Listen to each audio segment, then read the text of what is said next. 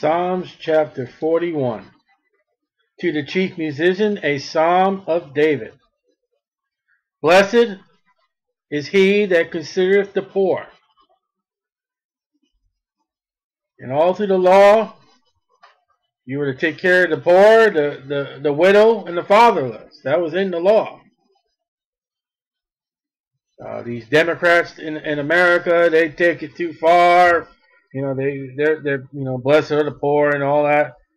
The liberal, you got to have a sincere heart for those who can't get ahead. The Lord will deliver him in time of trouble. I've known many people in my Christian walk, I read the Psalms. Yeah, and the other 65 books, well, I read the Psalms. See, when you just read the Psalms, you're in trouble. Psalms is an Old Testament book. It's not written to the Christian. Find me someone who considers the poor, and the Lord will deliver them in a time of trouble all the time. Again, you look at Paul. He helped the poor. He gave them the gospel of the Lord Jesus Christ. What more can you do for the poor man? And yet, he had a thorn in the flesh.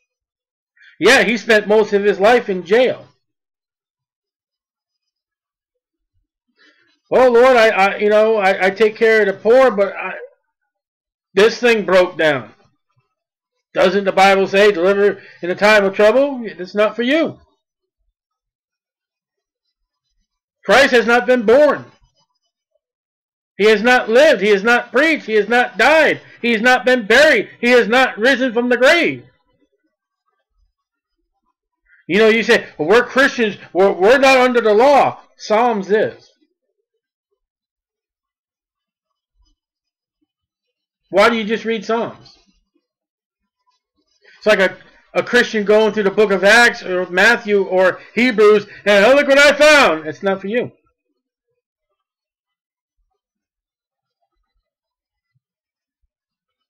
Consider the poor. That's a Christian. You can find that in the Pauline doctrines.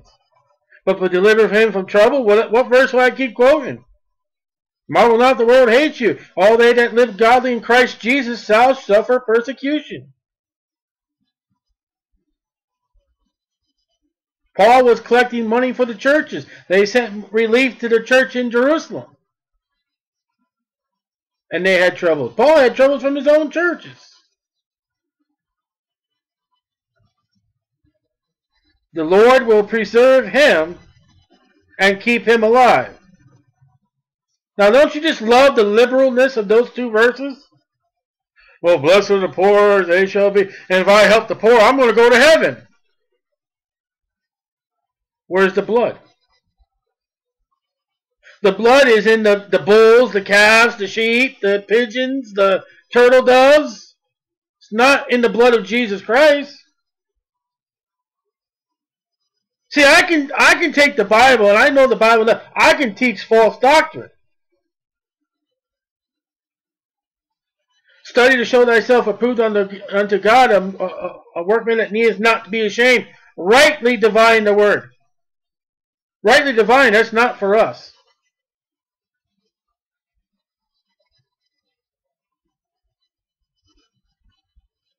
He shall be blessed upon the earth. Who's given a literal land grant? The Jews. We're blessed in New Jerusalem.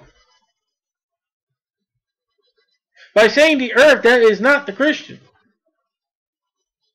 And thou wilt not deliver him into the will of his enemy.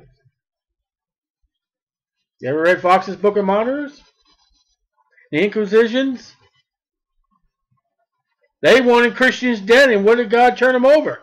To die on the crosses, to die on the faggots, to die all kinds of cruel deaths.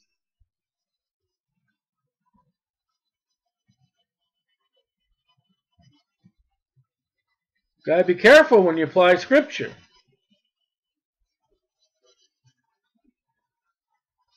We're in Old Testament.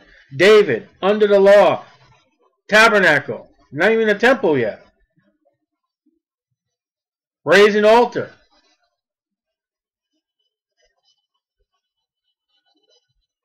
There's a salvation to a group of people who will help the Jews in prison, who are starving, who are sick, and all that. You want to apply that today? You'll die and go to hell.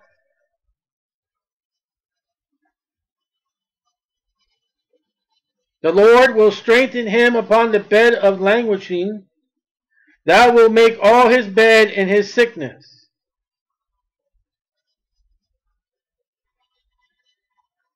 I said, Lord, be merciful unto me. All right, that one you can apply. Heal my soul.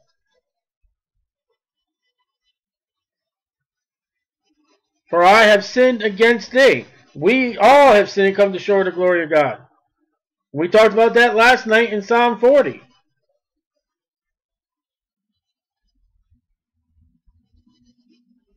To heal my soul, our soul is sealed today.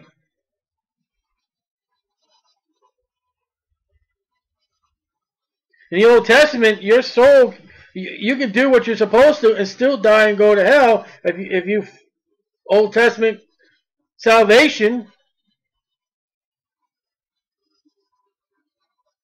in the Old Testament, I'm trying to say is you were not secured. Only David and Solomon, the only ones I see that were secure. Maybe Abraham were secure.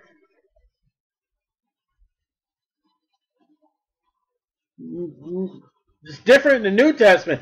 It's different on this side of Calvary, that where our soul is sealed if you believe in the Lord Jesus Christ.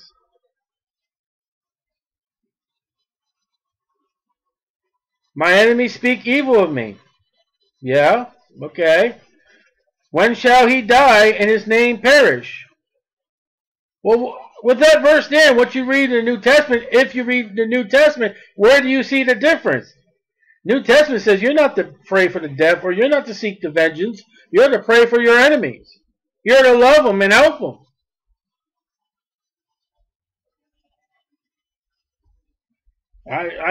One guy, I pray for the deaf. You're foolish. You're not a Christian. You don't follow what the Bible says. Jesus said, them that love me will keep my words. Wishing death upon somebody is not keeping his words. But I've read it in the Psalms. Yeah, I know you read it in the Psalms. You have a problem. You don't read it. You don't read the rest of your Bible. David had the perfect right under the Old Testament law to pray this prayer. And if he come to see me, he speaketh vanity. His heart gathereth iniquity to itself. When he goeth abroad, he telleth it. Wicked man is wicked. Sooner or later, your mouth will spell out who you are. One particular person in mind, he says he's a Christian, but everything he says, like, no, yeah, sure. I think as far as salvation, you're believing in a lie. Your mouth has confessed that you're a liar, and you believe it. I had his name come across the other day, and it's like, maybe I should. No, I'm not going to cross it out. I'm going to keep his name in there. Every time I come across it, I'm going to pray for that poor soul.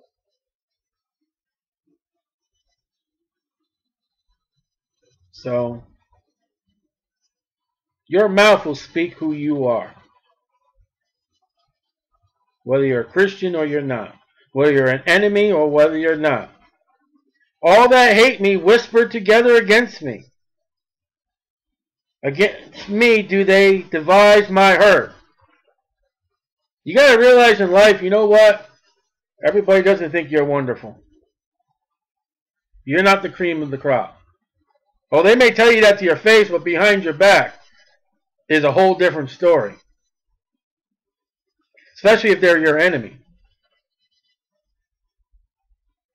I've had people in my face, oh, you're such a good person, blah, blah. And then when it comes down to the firing line, when I'm in the battle and I'm, they're pitching grenades at me, I turn around for help and they're gone.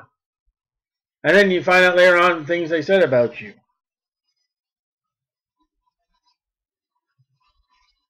An evil disease, say they, cleaveth fast to him. That's a weird thing kind of say. He's got a disease. No, I don't. And now that he lieth, he shall rise up no more. Almost like saying he's going to die. It'll be the end of him. You know, that brother's over there sick, and you know, he's going to die. He's got this incredible disease and all that, and I wouldn't go near him. He's a true Christian, I guess. Verse 9 is the Lord Jesus Christ on this planet. Yea, my own familiar friend, not friends, friend, in whom I trusted.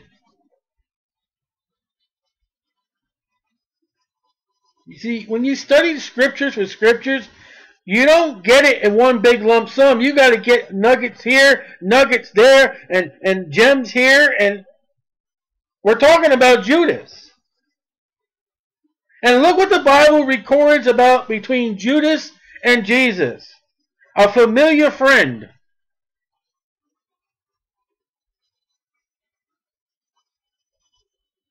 Whom Jesus trusted. That he held the bag of money. You think it says that Judas held the bag? Do you think that was just, oh man, you know, I got a few extra letters and tiles here. I can get some extra points if I lay this down. No, the fact is to say that he held the bag backs up Psalms 41:9. He held the bag because Jesus trusted him. Now, what makes you think of Judas' character now? He was a friend and he was trusted. And the Bible records that Satan entered Judas. Now, I'm not going to say Judas is saved. I want to make this point clear. Judas is not saved. But for a Christian, let me stretch this out. You can be a friend and be trusted, and you can't tell me that Satan can't come along and wipe your entire life out? You mean to tell me there's been never a Christian that has sold themselves out and ruined the name of a church, or maybe in Christians, who were friends in the church and trusted in the church? It has never happened. I don't believe it. You know, see, with Judas, you got to draw that fine line, but the Bible records that of Jesus Christ, who is God, they were friends and he was trusted by Jesus. How's that? Jesus was 100% sinless. Jesus knew what Judas was going to do. Now, if there is no free will, if Calvin is right, what do you do with verse 9? If Judas was determined and brought out by God to sell Jesus Christ out, why was he Jesus' friend? Why was he trusted by Jesus if he was signed, sealed, or delivered to be of Satan and to turn Jesus in? If it would, now this is what I believe. With the free will of Judas and the free will of all men, if it would have been Judas, it would have been somebody else.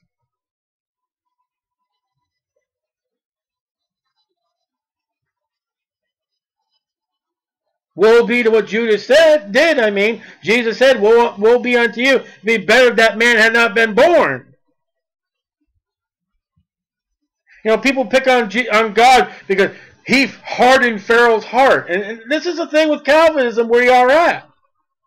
Calvin believed that God predestinated everybody. That Pharaoh had no choice but to harden his heart because God hardened his heart. But it's always based upon foreknowledge, excuse me. I want to say free will. Foreknowledge. God knew what Pharaoh was going to do, but he still gave him the chance. Knowing that Pharaoh was going to fail, he determined his heart to do, based upon God's foreknowledge, knowing Pharaoh.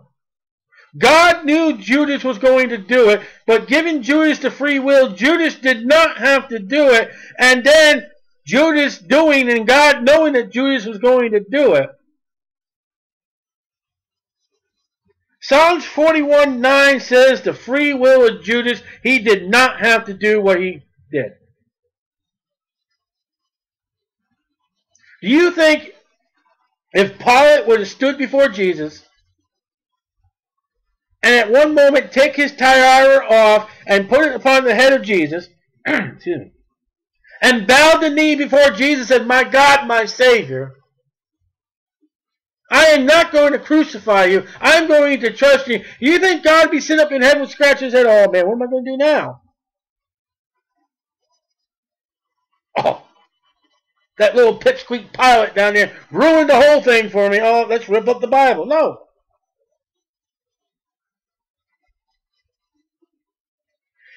"Which did eat of my bread." Uh-oh. Uh-oh. Judas partook of the Lord's Supper. My bread. This is my body. Judas left the room because he didn't partake in the Baptist Lord's Supper. See, the church all around, they will say that Judas left the room. He did not partake of the bread and the wine of the Lord Jesus Christ because it's sacred among the Roman Catholics. They will protect the Roman Catholic Church and that doctrine of the Mass. Judas left the room. Pick up any 100 messages about Jesus being at the room, and they'll tell you, at this point, Judas left the room. No, Judas was there.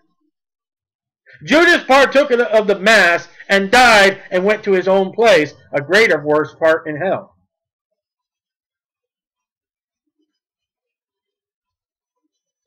"Has lifted up his heel against me." Now, why would God say heel? Why would the Holy Spirit put that? How many body parts are there in the body? I don't know. Thousands, hundreds, millions. That heel, you can run back to Genesis 3:15. And if you take Genesis 3:15 and run that to Revelation 12, it says the old serpent, one of the verses in Revelation 12, right? Well, old serpent goes back to Genesis 3:15, run it to Psalms 41 verse 9, and guess who Judas was? He was Satan.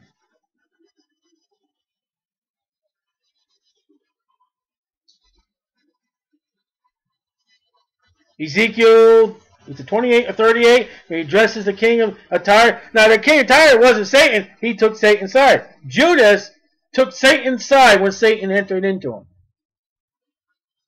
Now, there was no death, burial, and resurrection of Jesus Christ. They are in the Old Testament. Matter of fact, in the Gospels, when Jesus was on this planet, salvation was weird. How many people, when Jesus dealt with them, went to the temple and brought an animal for sacrifice, but he said, "You're saved"?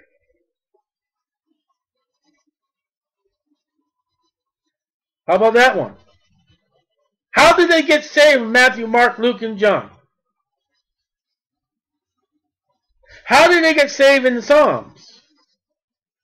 By the Old Testament law.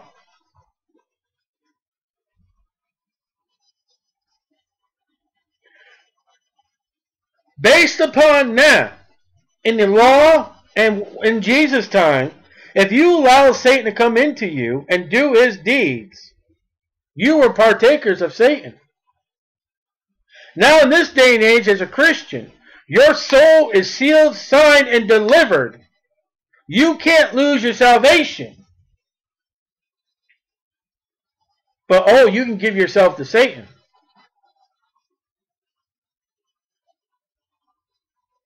But you don't get damnation.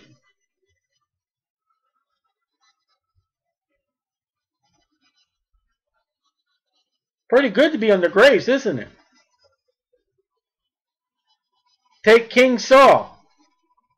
Where is he today? One place Samuel says, "Today thou shalt be with me." All right? We know Samuel's in Abraham's bosom. But God says at one point about King Saul, because you went to go see that witch, And if you read that verse, it looks like he went to hell.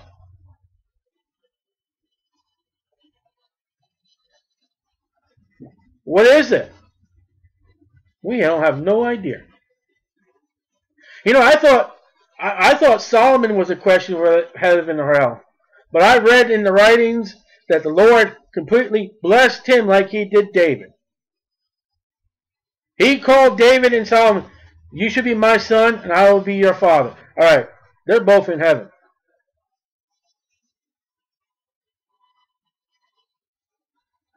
That's the Old Testament.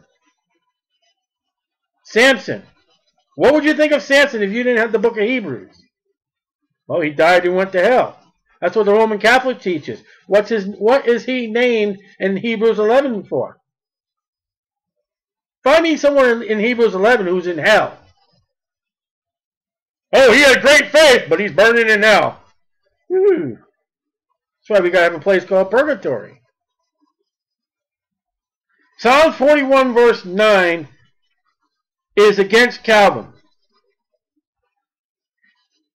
Judas had all the cards stacked up for him. How about that? It did not have to be Judas. You know what Jesus told Peter at one time? He says, Peter, he says, I'm praying for you because Satan wants to shift you like wheat. You telling me the way Jesus, he never prayed for Judas? On those times he went off alone and prayed in the mountain? I believe Jesus prayed for Judas. But Satan was stronger. The Bible says, few will be saved, few will enter in the gate, but many. Verse 10. But thou, Lord, O Lord, be merciful unto me, and raise me up. Now that's a quite interesting verse compared to verse 9. That's a but. You know what that but means? I just said something. Now let's change it. Judas went to his own place. He went down into hell. He was cursed. But thou, Lord, be merciful unto me, unlike the person I just spoke about in verse 9. And raise me up. I may requite them, repay. There's a contrast between verse 9 and verse 10. By this I know that thou favorest me, if you raise me up, if you be merciful to me. You know he's going to raise up Peter, James, and John, but he's not going to raise up Judas.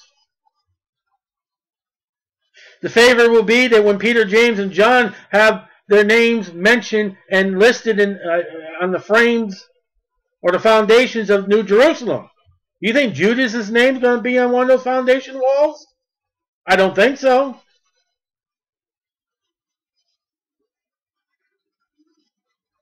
For this I know that thou favorest me, because my enemy does not triumph over me. You know, they may kill us, but we're still going to go home to heaven. We're going to still go to New Jerusalem. Jesus said about God, you know, don't fear him that can kill the body, but fear him that can kill the body and the soul and cast it into hell.